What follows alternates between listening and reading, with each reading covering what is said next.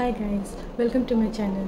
It's around 12 o'clock in the noon here, and as I have mentioned, I am still in my vacation period, and today my husband is working from home. So we had a quick breakfast, but I thought of making some snacks like omelette and bread toast to give him with coffee.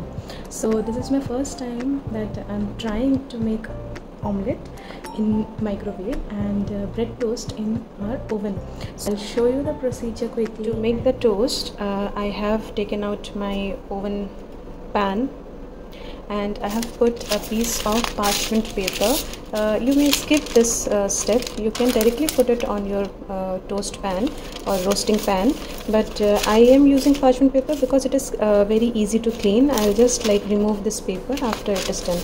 Now I'm going to place few slices of bread. So I'm using wholemeal bread from Fair Price. Fair Price is like a supermarket here. You'll get all the grocery and other household items on a reasonable price.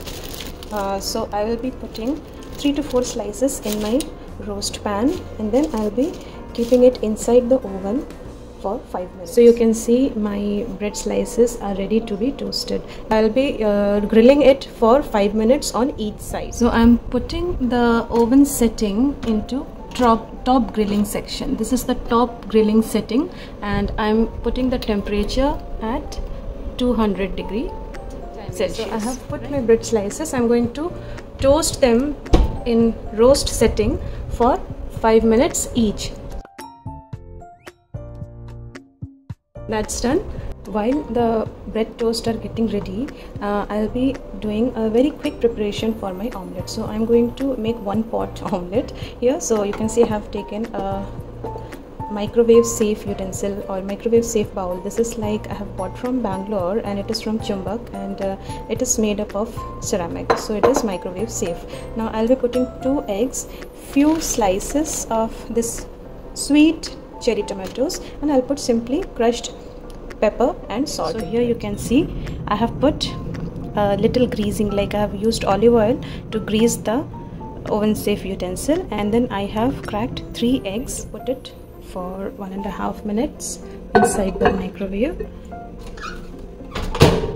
I'm first going to take it slow, so I'm going to let it cook for 1.5 minutes roughly. Timer has beeped, and now I'm going to open my microwave and see how is it. Wow, lovely, just like how I wanted.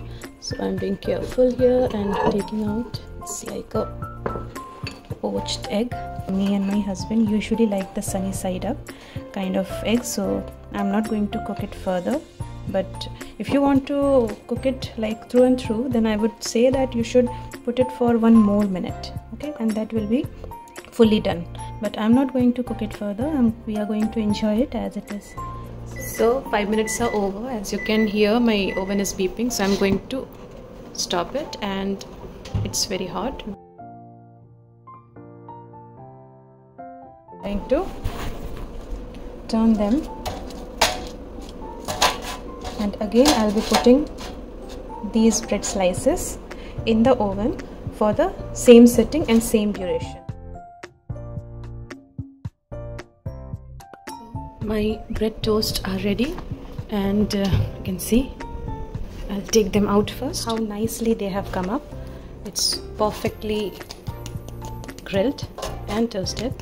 So one thing I would like to share here is from the YouTube tutorial, it was told that I should roast them or toast them 5 minutes on each side.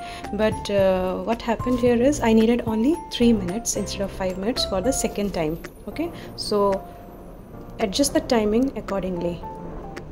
I'm not going to roast them any further because it is perfect for my liking. It's all ready and assembled to be relished upon. So me and my husband are now going to enjoy this delicious quick snack, which took around 10 minutes in total. So yeah, that is all about my mini vlog today, and see you guys in my next video.